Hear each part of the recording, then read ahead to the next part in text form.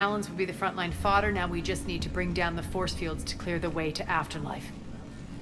Which will release Omega civilians. Cerberus will have a million fires to put out. In one fell swoop, we'll have the people in the Talons working for us. You might not want to compromise your alliance before it even takes shape.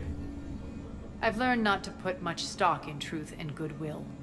It might be time to start again. Tell you what, I'll take it under advisement.